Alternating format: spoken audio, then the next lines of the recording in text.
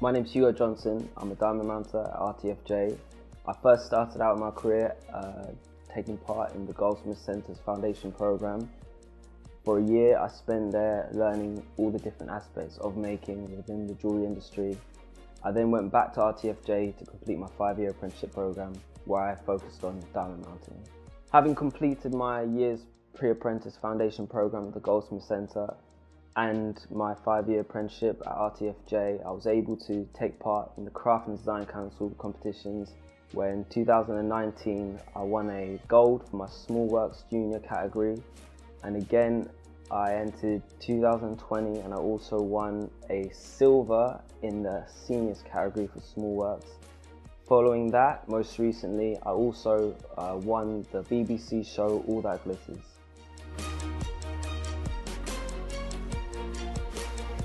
So the Goldsmiths Centre means a lot to me. It places a very dear place in my heart. You know, I think as a maker, it all comes down to the foundation you have and the foundation you set early on. And I can attribute pretty much everything that I've been able to do throughout my career from the beginning to this point now to what I've learned and who I've met at the Goldsmiths Centre.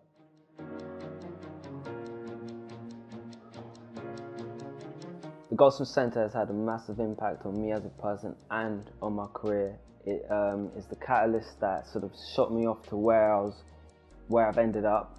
It supported me all throughout my apprenticeship, all throughout my obviously career after my apprenticeship, giving me opportunities outside of making, public speaking, being just an advocate in general for the trade.